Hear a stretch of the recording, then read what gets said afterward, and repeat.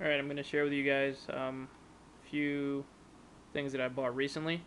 Um, I've been taking a lot of interest in mixing music and making beats. Just a fun hobby of mine. I'm not uh, a pro, and I wouldn't even consider myself an amateur yet. I like to play with the software. It's entertaining, so it's kind of a hobby I'm picking up on. So I'm kind of learning things as I go. Um, Alright, so here we have an M Audio Oxygen 25. It's 25 key MIDI controller. I got it from Amazon for $100. Um, it was pretty much plug and play. It does come with drivers and audio software suite, but it works. I have it working with FL Studio on Windows 7. Alright, so that's pretty sweet. I have just an old machine that I'm running the software on. It's an old Dell. Um, you pretty much uh, have the similar setup with any old kind of system. You just have to have uh, the right things. Like for instance, a sound card. This particular computer doesn't have a very good sound card, so I went ahead and got an external sound card, which was recommended, also from Amazon.com.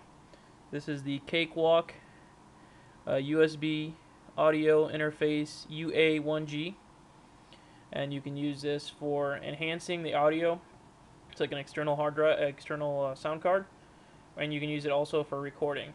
It's got ports there on the side. And today I went ahead and got some speakers because I was reading when you're monitoring your mixes, you can't always have headphones on. Of course, it's a lot of strain on the ear and whatnot. I went and picked these up actually at Walmart. These are Altec Lansing, just 2.1 speakers, and I don't have the specs on them at my disposal right now, but when I bought them, I was reading a review, and they're pretty good for their price. I only paid $15 for them. I didn't want to invest in very expensive speakers for a hobby until I actually, become a little bit better. Alright, there's that. And then also,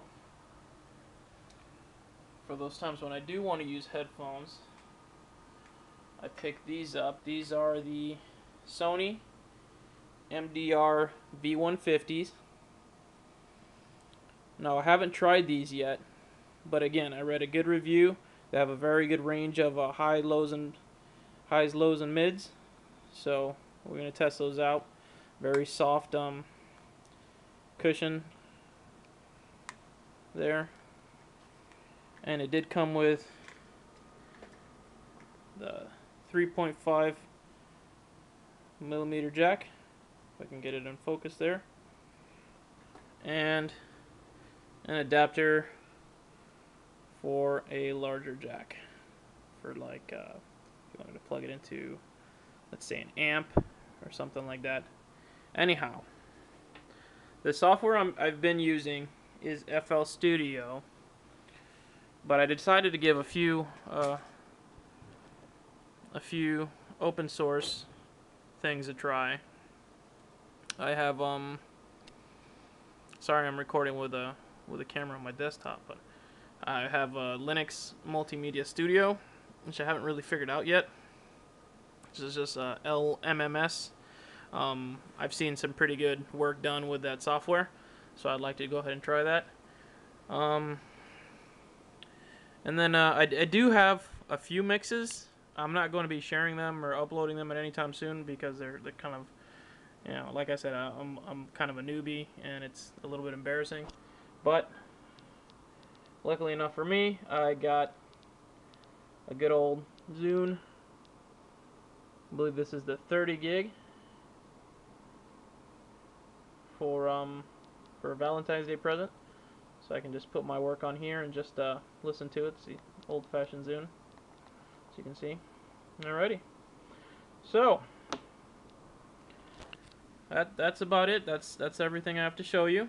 Hopefully, by the end of next month, I can have something that I think is good enough to share with you guys. But wish me luck. Thanks for watching.